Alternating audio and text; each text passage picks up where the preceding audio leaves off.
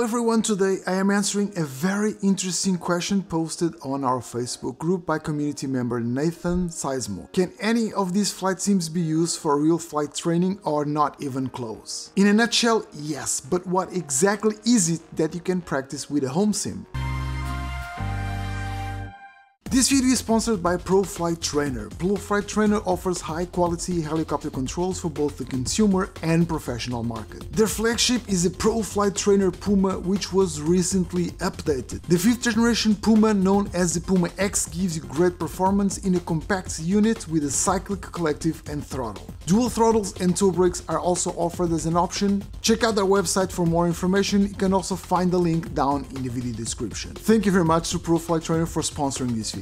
I'm not a real-world pilot or an instructor myself, but I have been working with these companies and educating myself with professionals who combine have hundreds of years of experience. That doesn't make me a first-hand expert, but it does give me a fantastic perspective with a multitude of points of view from all these different personalities. What I have found out throughout the years is that pretty much any sim can be used to help you on your path to becoming a real-world pilot. These pieces of software will not replace real lessons, and unless they are being used in your flight school with a certified bundle of software, hardware and instruction, they will not count towards your hours.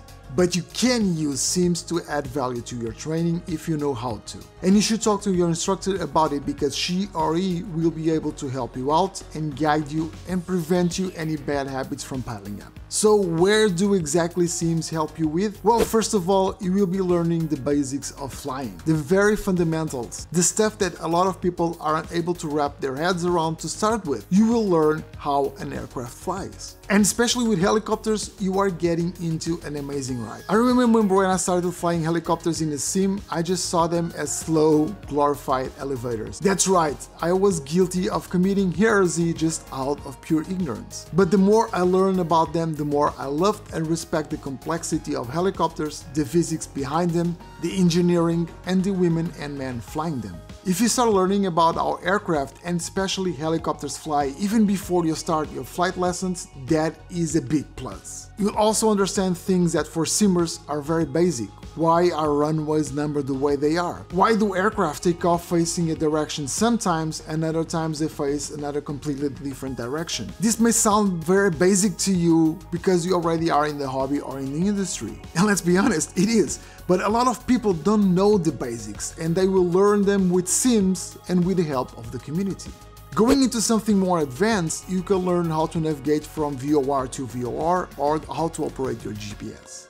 There are some fantastic GPS products for sim out there, but you can even learn with the most basic ones that come with the default aircraft. You can learn, for example, how to tune frequencies on your radios. I know of pilots that use sims to maintain their IFR skills. Some of them are in the military and they use commercially available helicopters and sims to help them out. And some of these guys did it when they were learning, when they were in training.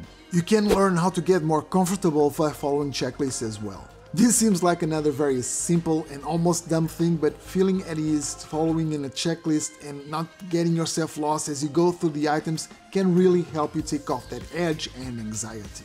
Simple tasks can make your life harder if you are not comfortable enough with them. And skipping an item on a checklist is not usually a good thing and your instructor may get a little mad at you.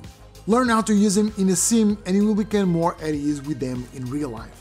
You can also use sims to get familiar with the area you're going to fly at. That may depend on the quality of the scenery you are using, but you have plenty of good options out there. Microsoft Flight Simulator is obviously the big name I have to point out in this regard, but the truth is, most sim will do a good job at it. They will provide you with enough visual information for you to feel more comfortable with both approaches and departures in the airfield you'll be using for your real-world training. Another area where you can get an advantage over is radio communication. You have access to free services such as VATSIM or iVeo where you can start learning, but if you want to go a bit more pro, check out Pilot Edge. Pilot Edge is a professional ATC service of great quality. It is a paid service, but well worth it. Remember those military guys I mentioned before that use sims for IFR practice? Well, some of them use Pilot Edge as well. Another thing that is a huge help is cockpit familiarization. If you can get a nice helicopter that resembles the one you'll be flying in real life, you will not feel so overwhelmed when you get into the cockpit. You will recognize and identify gauges, controls, knobs and switches. You will know what everything is and what everything does. And that will drastically decrease the amount of anxiety you will feel.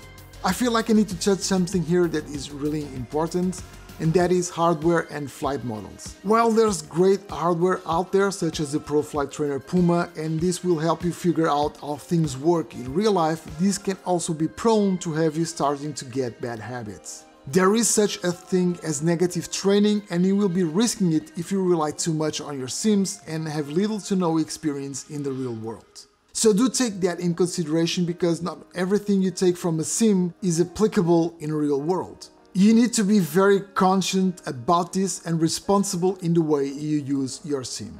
Flight simulation programs can be an amazing tool even if you are just using the base sim with the default aircraft. You don't need a study level aircraft to harvest value from a sim, and you don't need a specific sim either.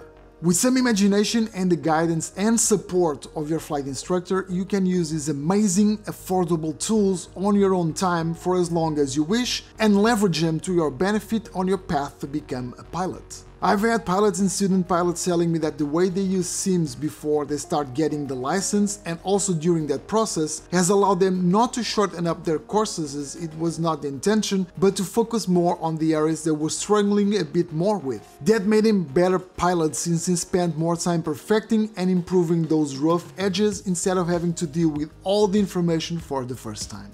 If you're a bit lost regarding sims, hardware and how to start flying helicopters in a sim, I have just the video for you that will help you guide through all that. And why not check this video out where I tell you the differences between the throttle and the collective as well.